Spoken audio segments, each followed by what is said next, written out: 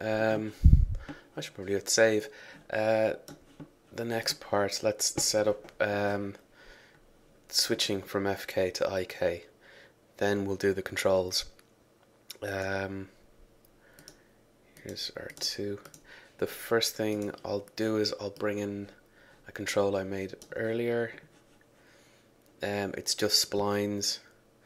It really doesn't matter. If you want to use a circle or you want to use one of the other icons you'll be making later. FKIK. Gonna see it there. Okay.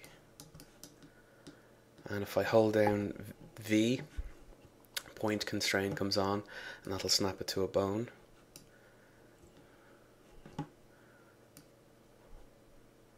Although it's getting very confused.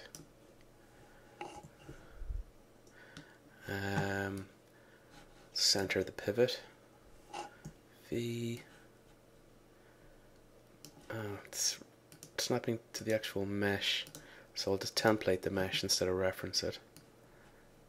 And that's it. Yeah, it's on the bone. Okay, I guess we'll offset it a bit. Maybe give it a rotation, roughly in the direction of the leg.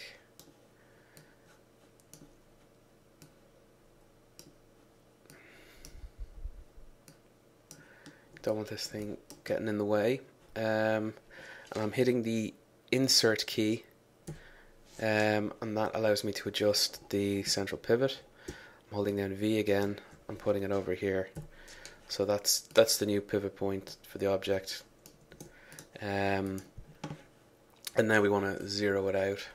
I guess it doesn't matter too much with this particular control because we won't be moving this at all.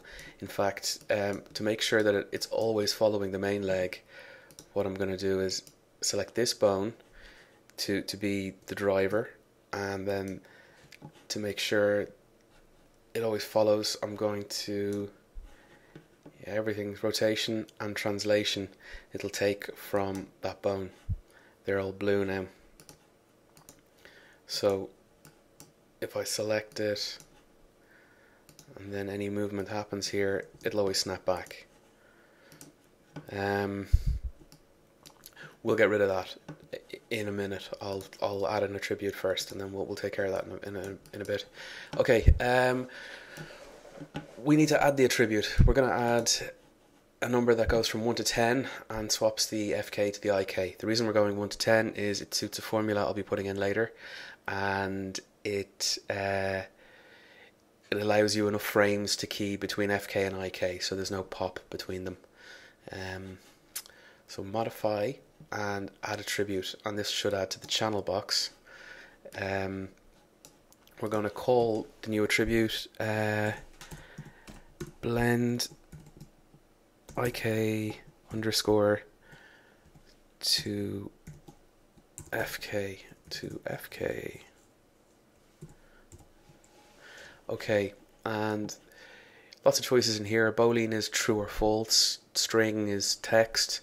We've done this with Unity before, and a float is a decimal place number. And we're going to say the minimum is 0.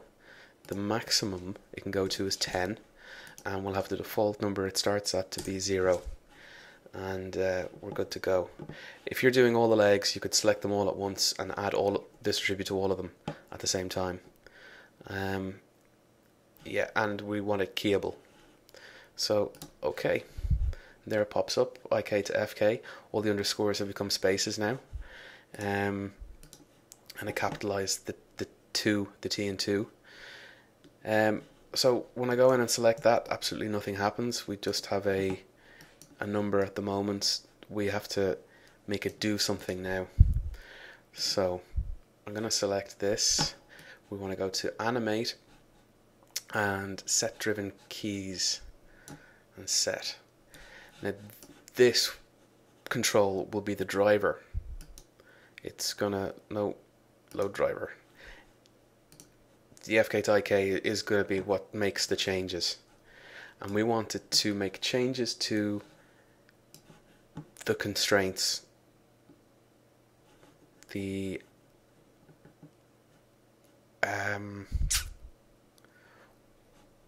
orient constraints. I have to think about this. Sorry, I'm slowing down because there's a lot of them. 1, 2, 3, 4. Yeah, there's 4 per leg. Wow. Okay, this will be fun. And we want to load the driven. You can see the constraints, they're pretty obvious in the outliner, and this is the only and easy way to select them. Load driven. And when we select on each one, you can see it's saying here where it's influencing the leg.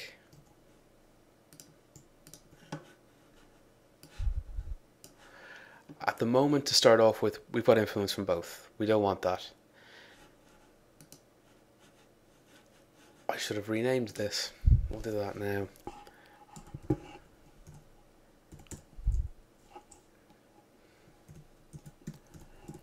FK-IK switch. And in fact, because we're going to have a load of these, this is the left hand side and it's the front leg. I guess probably right front leg. It's going to get very confusing for you. Either way, this is going to get very confusing for you. Okay, now with the first key setup, when we click back in here, we'll automatically select the constraint again. It's these two we want to drive, and these two are at the end. One means the orient constraint we put on in the first part. From each of these other 2 legs is at 100%. We're going to switch one off, and I think this will make 0. Let's see, what do we want? Switch off the IK. So 0 will now be equal to FK. And make sure the blend FK to IK is set here. So when I set the key, which I'll do now, key, it's complaining. Why are you complaining? No match found. Drive blend FK IK.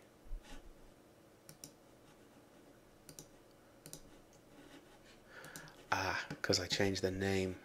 That's probably it. Good. So I'll reload the driver. It's these two I want to affect. Yeah, we've set one. We want to get the FK switched on. And let's key that. There, it worked. Yeah, it's because I switched the name. Okay. Now we want to go back into our driver, and what was at 0 we bring it up to 10, and we're going to swap around these two. So basically at 10 we want the FK switched off, but we want the IK switched on. And now we just set key. Okay, here's the fun bit where I need to do this with all of them.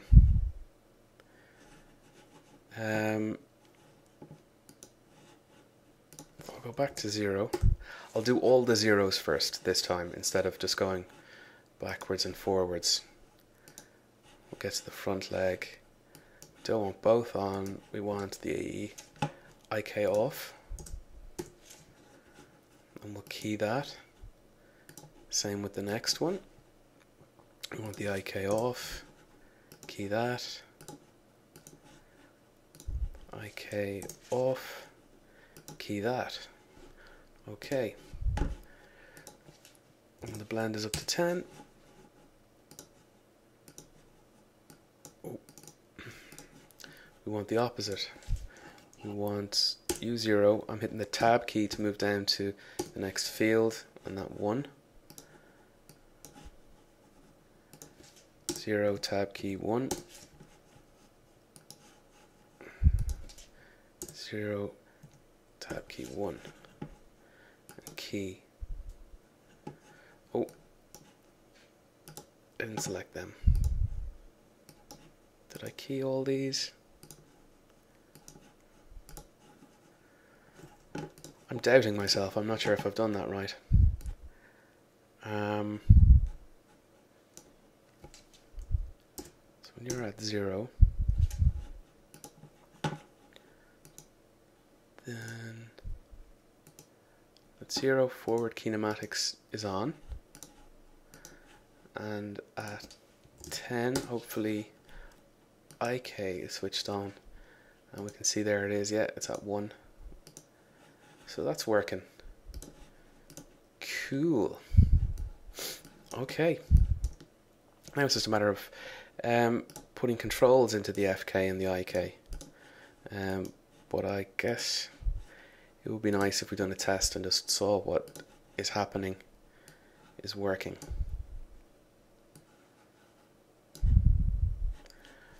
Okay. Switch the joints back on. You can see that the leg appeared from the normal mesh there, the normal mesh, the normal rig. And if I go in to the FK IK blend, this is keyable, and we can switch back and forth between the two now. And either of them will drive the main bones, the bones that will actually be skinned. Okay, let me undo all that.